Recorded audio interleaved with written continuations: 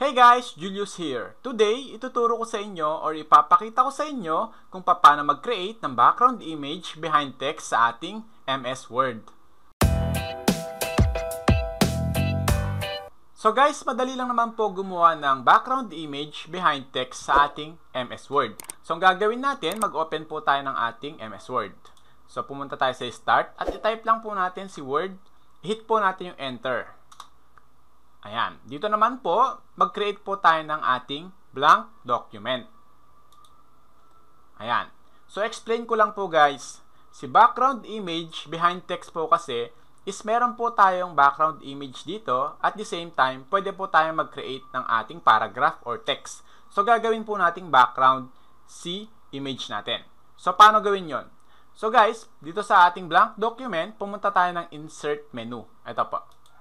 Ayan, dito sa insert guys, select natin yung pictures. At dito, pwede na nating tignan or iselect yung ating image na gagamitin.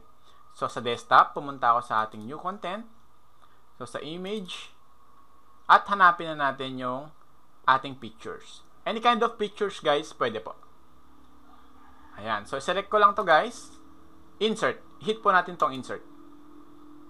Ayan, so meron tayong background.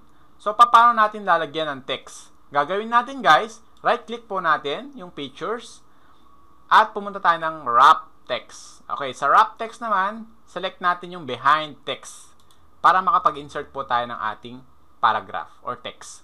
So, pwede na po natin i-resize tong ating image. Okay, so i-fit lang po natin guys sa ating page. Ayan. Angat ko lang. Okay.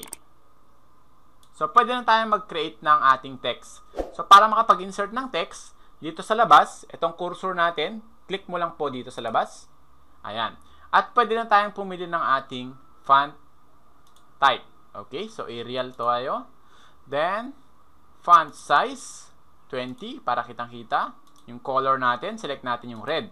Okay. Then, pwede na natin i-type yung ating text. The quick brown fox jump over the lazy dog. Okay. So, ayan guys, ganyan po kadali gumawa ng ating background image behind text sa ating MS Word. So, kagandahan kasi yan guys, maiba naman po yung design natin. Unlike po sa mga color white or mga color lang image, pwede po nating insert at gawin itong background sa MS Office. So, yan lang guys yung gusto kong i-address ngayong araw na to. I hope may natutunan po kayo.